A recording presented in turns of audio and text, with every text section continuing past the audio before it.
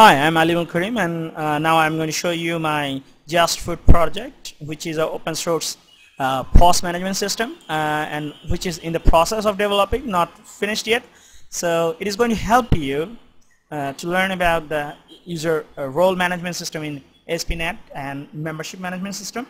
So I'm going to go pretty quick because I'm assuming that you already have knowledge on ASP.NET MVC, EntityFramework, and databases, relational databases, and everything in place. I know that you know everything, but you don't know the role management system. So this is the right place that you should start from, and you are going to learn about the role management system in very short time, maybe in 20 minutes or in 10 minutes. So it's not going to be a formal video, so I'm going to be very quick. So let's move on. Let's see here, I have my database in place. I have this database called JustFoodDB, and I have another database that has been generated by ASP.NET Role Management and Membership Management System, JustFood-ASP.NET. So how it is generated and by which name it will be generated, you can actually modify it. It is given and written in the web.config file, is the default config. And here I have specified that it should be named as JustFoodDB-ASP.NET. So if you are using that universal membership management system, universal role management system or membership management system, so it is going to create the database and linked it with the SQL Express or whatever database you have in place. So you are not going to see the database in place like that. You might have seen the database in your SQL Server Management tool, but either way you are going to get the database that I have here, the generated database. So how it is going to be created?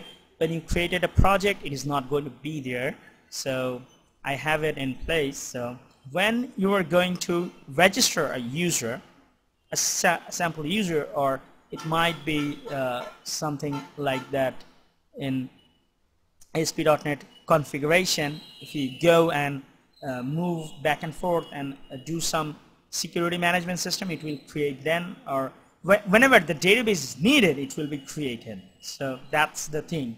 So until it is needed, it will not be there. So when you are accessing or putting some data into that database, so but the information is saved. The information is for the profiling. There is the profiling information about the default provider. You can actually choose the provider. Here I am using the universal provider, which is already given out of the box with ASP.NET MVC 4.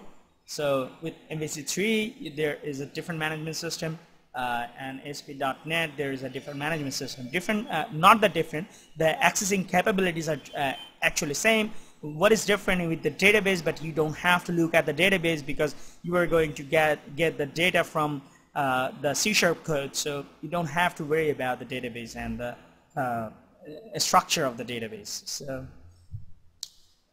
let me give you an information about the database. There are few tables, and the first table you should be looking at that application. Application have the application name, what is defined in your web.config. If you go there, you will see that there is application name defined.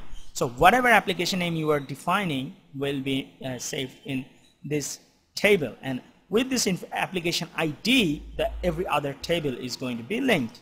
So whatever user you are creating, the user will be saved in this table and with this application ID, and the additional information about this user will be saved in this table. So this is done because for the efficiency of searching, and the relationship with user roles, and user roles are defined in the users in role table. But you don't have to go through these tables. These are primary foreign key relationships, and these are all handled or can be get by the abstraction layer of membership provider.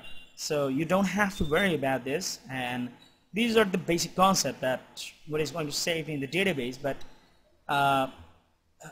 obviously you will have your custom database. So I'm going to do is make you sync with this database and this database. Here I have a user table. This is actually totally custom, and I have given the user information, extraordinary information, that what I need in my context, so you can do as your own.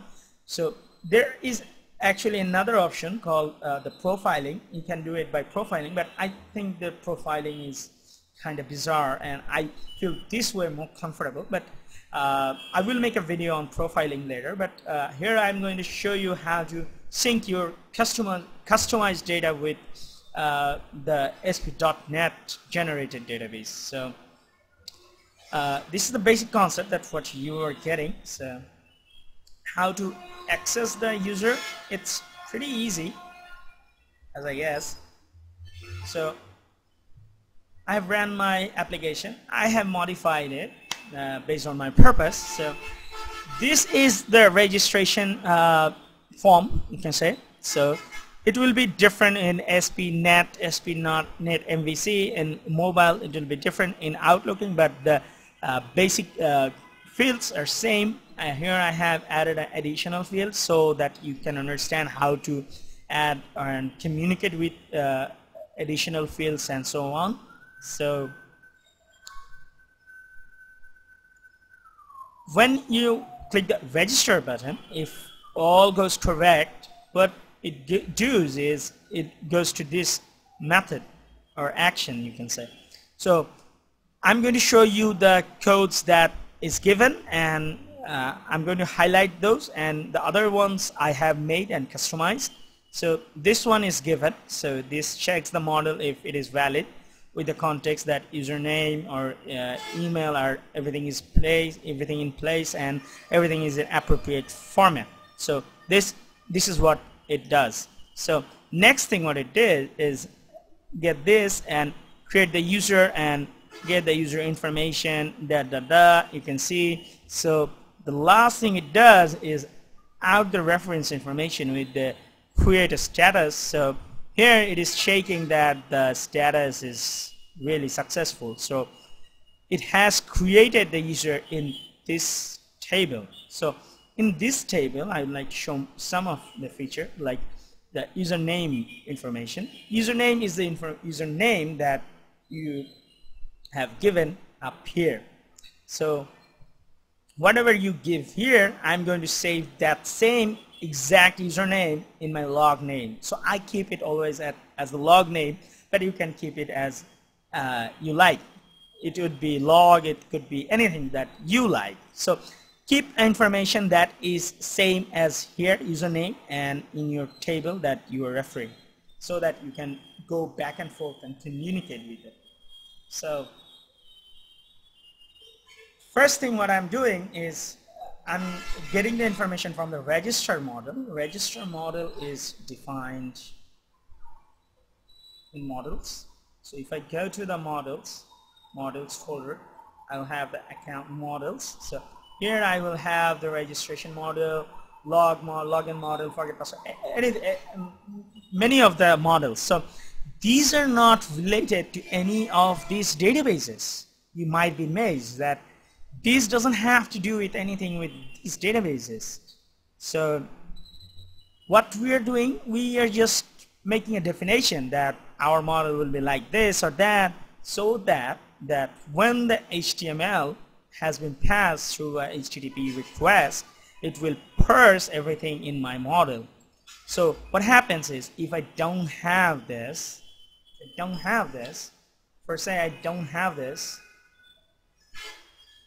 let's say there will be a lot of errors, but let's say I don't have this. So how can I get my form information that has been sent to this method or that action? So if I go to the my register view, you can see that there is a form defined. If you don't know anything about the form, you should go W3C and check out how HTML forms works. So HTML forms is basically with a URL that's where the request has been sent, and when the request has been sent, if I inspect this information, you'll see that there is a form that there is a form and there is action that it is going to send my information to that form action. So in that case, this is the account/register, and the form method would be post. So I could say form method could be get will be send everything in my URL. So this wouldn't be very nice. So post is very good. So what it does when you have a form in place, that it takes all the information of inputs in your form, only the inputs with the name, and make it an array. So if I want to get any information from this input, so it might have a name. So here the name is email. So if I don't have that model, so how can I access to that information? It would be very simple. It would be just like that, email, and I could catch that as email. So I have to do back and forth for every information. So what ASP.NET MVC does is gives us the first value as a model. So when we have a model in place like that, so it checks that if the name in here matches is any property with this name in here. So if those two are same, the information from that form will be parsed into that model. So this is how the model has been generated with the information. So if you have extra field in here and you don't have it in here, so it is not going to give the information in your field. But if your field is required in the context, that means it will give an error in the model validation. So make sure that if you have a required field, you make sure to put it in here as well. And another thing, if you have extra fields in there, it doesn't mind. It will take the only fields that is required in the model and parse them through. So this is the model concept. So if you know this far, we are good to go. So here, when the model is validated, that means user one have put it in there is valid. So I have put it an extra column, that code, and give it some validation rules. So it passed those validation rules, and I'm checking with my database with the EntityFramework. So I have asked at the first time that you might already know about the EntityFramework. If you don't know about EntityFramework, I have a video on it, so look for it. It will help you. So here I'm getting the code. So if it is null, then that means there is a problem in the model. So make the model error, add the error with the model, and then send it back. So if I don't have error, the code is valid, then I'm good to go. I'm creating and checking some other validation rules. You should not do like this. You can do it making some class validation, but here I'm making just the quick demonstration that how you should work with it. And here I'm creating my class, and this user is the user from this context. So I know that you know EntityFramework, entity models, so I don't have to go through this how the entity model works. So here I am getting the user from this given information in the model.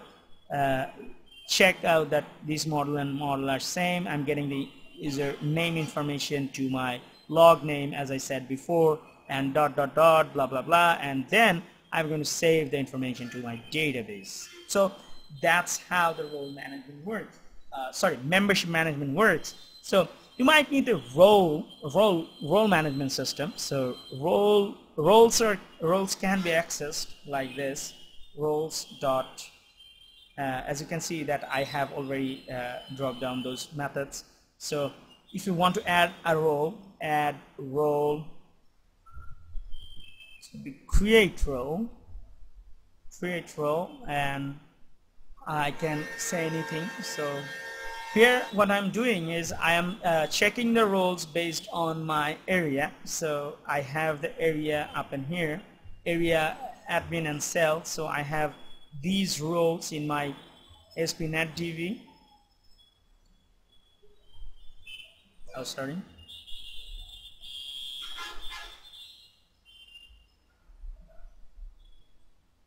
So I have these roles. So whatever area I have here, I have the area name role in there as well. So what I'm doing is I have made a class role manage, so you can have the information of roles. To add the roles or something like that, that I have a priority role in there, user role.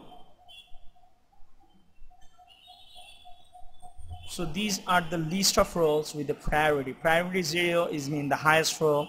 Priority 1 means less than 1. So it is going to be the bottom up manner. So bottom will be 0.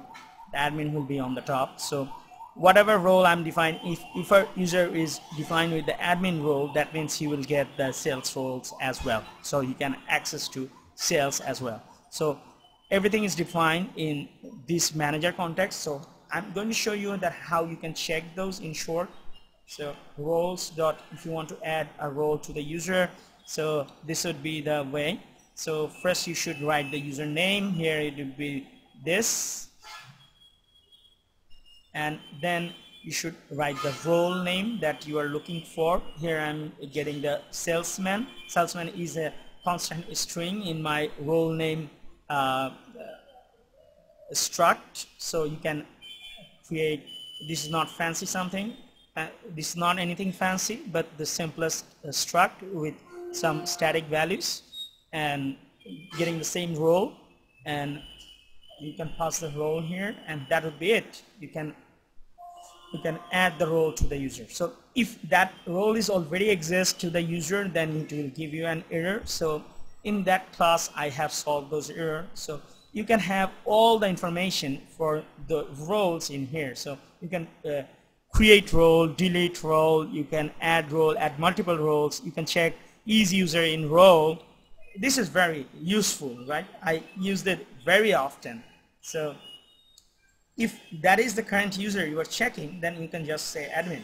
That means that if the current logged in user is in this admin role, so if you want to check some user with, that would be like this. So the username name with the role that you want to check.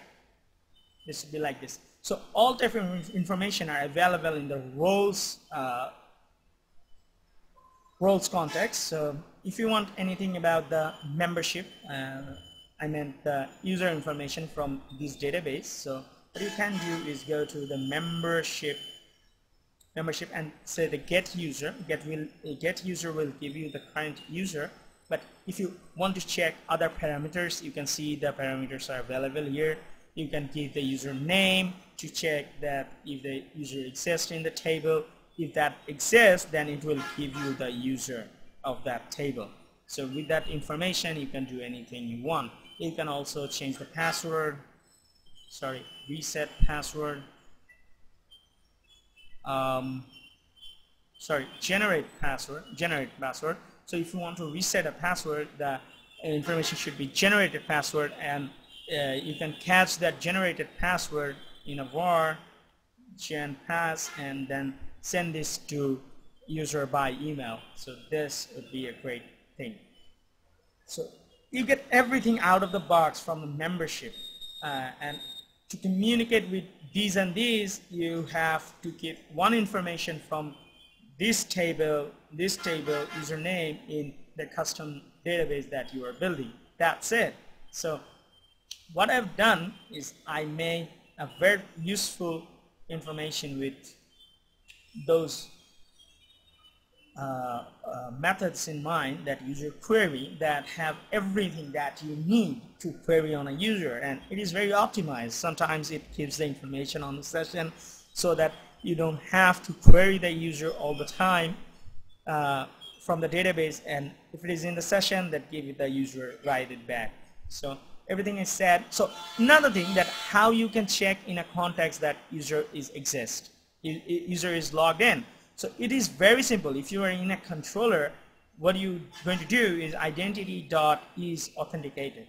So it will return a boolean which specifies that if a user, if any user is currently authenticated, if it is authenticated, if it passes some certain rules, you can check after that, and to check the rules, you can go to the roles and say, let's say the roles and dot is in role, and you can say that username, if the user in this role, then you can do something.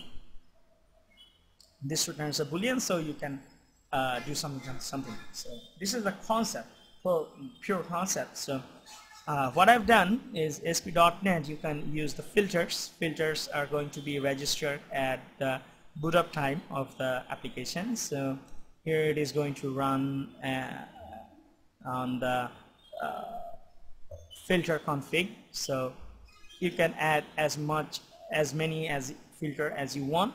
So I have the area authentication filter, which is very much I think dry, because I don't write many codes, and I have keeping everything in place. As you can see that current area can be get by this definition, and after that I'm filtering out that if there is any authentication error, I'm keeping that session name in the session, because I could give the user information from the session that the user is not valid for this area or that. So how I'm going to check the area? If the area is empty, then I'm going to return that it passes the test. I don't have to care anything. And if it doesn't, empty area, so that means it's an area. If it is an area, then we are going to check that if it is a restricted area. So I have a restricted area list. So if it is a restricted area, then what I'm going to do is I'm going to check the user is authenticated. As I've said before, that is authenticated gives you the information if user is logged in. So if the user is logged in, then I'm going to check that if the user is in role. So if the user is not in role, it is going to be the base authentication problem, and it is going to rule out to the login page, redirect you to the login page. So this is how you can make things dry and can reuse those techniques. And I think I'm done here. So if you have any more question, you can mail me. So another things I have been asked by a few users that how you can add more multiple user creating steps, and it is very easy to create those user steps. So when I have done these in my controller in the register method, what I can do is, rather than returning to the index controller, I could return it to the next process. And you might need the information from this table or this action to the passing passing action. So what you can do, you can use the viewback. Viewback is a dynamic property in C#. So if you don't know dynamic property, you are fine, because you don't have to know it so far. In a dynamic property, you can just say anything ... The compiler wouldn't notice what you are typing, and it will compile just fine. So you are okay as long as you are passing something like that and then catching with it at the same phrase. So I could write like this, user, and here I have passed the user previously. So you can get the user in this new process, action result.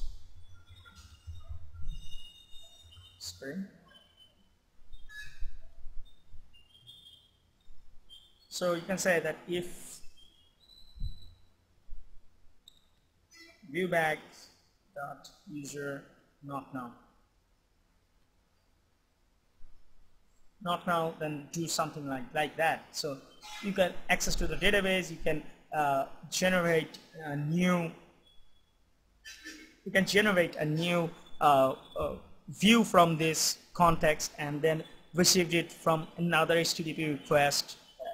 If you can pass through this action, you can pass through another as well. So you can make the drop downs here and receive the information and save it to your custom database and so on. So if you have multiple process, I think you should use the session. Session would be the better thing to do. So if you don't know about sessions are the things like cookies, but it's not exactly cookies. Session is more safe. So session is something saved in the server side, not in the client side, but client side has a simple cookie of information of that session, that the session is saved in sorry, I messed up. For a session, client have a cookie of ID of that session, and server had the same ID of that session, and that both communicate and give the information back and forth. And session is more safe because it is server side. It is not going to save on the client side. And another thing about the session, if it is the data you are keeping is very large, it is going to crash somehow. So make sure you optimized it for every reason, and not saving everything in the session, and use cookies when you need them, and use session when you need them. Use viewback. Viewback is only possible when you are moving from one action to another. So I don't think that I have shown the viewback, but I don't think the viewback will going to work on this place, because you are going to redirect from one action to another. Viewback is not going to work in this way. Viewback is only going to work when you are going to send the action from this context to a view. So it will work. So if I have a viewback.info equals something, I can receive that viewback.info in my view, but I cannot access that viewback info in another index or anything. So it will not keep that long. So viewback is safe. Viewback is pretty optimized, and it will keep only for one view at a time. It will not keep for multiple. So if you are going to use the multiple session of information, I should recommend you to use the sessions. Sessions are very easy. If you don't know session, or I forget to show you, sessions are very easy. Say S1, give the information of user, that's it. And how you're going to retrieve this session, we're going to check that not now, or you can actually check user equals user from the session. So if the user is not now, do something like that. So this is the way that you should work.